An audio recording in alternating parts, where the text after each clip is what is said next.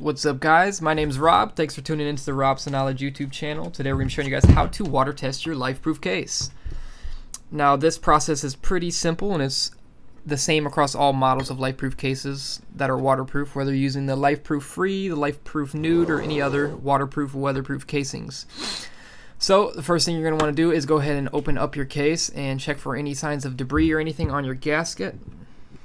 So you can either use the tool they supply or just a standard nickel fits in there perfectly. Make sure you go ahead and open up your flap so you don't mess that up. And just turn it like that and you can pry your case apart just like so. And you want to inspect this gasket for any signs of debris or anything that would let water through. After you do that, go ahead and close your case back up.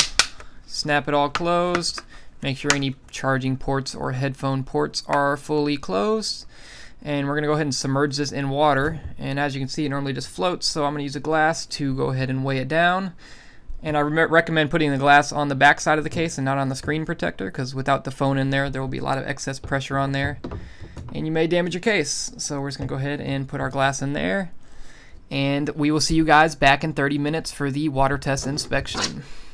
Alright, so now that it has been 30 minutes, we're going to go ahead and take the phone out of the water and go ahead and give it an inspection to see if anything has passed the gasket and allowed water to get inside of the case.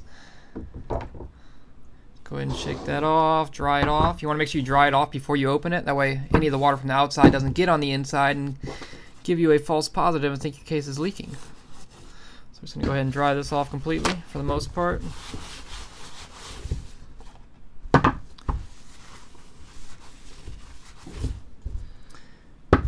And then we're going to open the baby back up. Get the water off the bottom. So now that you have your case completely dried off from the outside, we're going to go ahead and pop this baby open and see if we see any signs of water on the inside. Once again, I'm just going to use our nickel here. Let's pop that baby open. And if you need a new LifeProof case or anything, as always, I have some links in the description down below. You can check those out. Ultra cheap on Amazon. And so here we see no signs of water anywhere, which is good. Also on the front, there's a little bit of water, but that's on the outside surface, so that is okay. And there is nothing on the inside as far as moisture is concerned, so we are good to go. You have successfully completed your LifeProof water test, and you're now safe to put your phone in here and trust it to protect it from all kinds of water, weather, dust, and other contaminants. If this video helped you out, guys, please leave a thumbs up down below. It helps me out ever so much. Make sure you hit the red subscribe button and turn on post notifications so you're notified every time I post a new video.